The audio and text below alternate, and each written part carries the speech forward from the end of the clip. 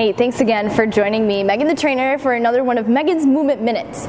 So, for those of you who may not know, the DVRT community has released these big 6 exercises, so these big movements, kind of the main, the core to DVRT, and they released some standards associated with them. So what kind of weights you should be using, how many reps. So I'm going to break down one of those big 6 exercises or movements, and it is the plank drag. So in one of my other episodes, I've talked about the plank, I talked about the hands, talked about the feet, talking about getting all of that tension established in the plank.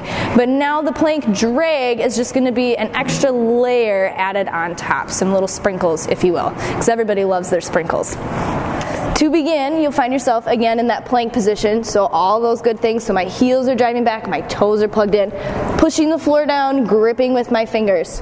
I'm going to start with my sandbag off to the side. I'm going to reach under, grab onto this outside handle, not losing the integrity of my plank, so I don't want my hips to open up.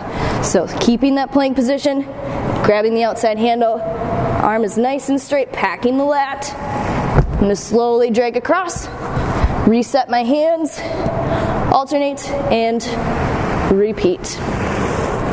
So as you drag, you want to go slow, slow, slow, slow.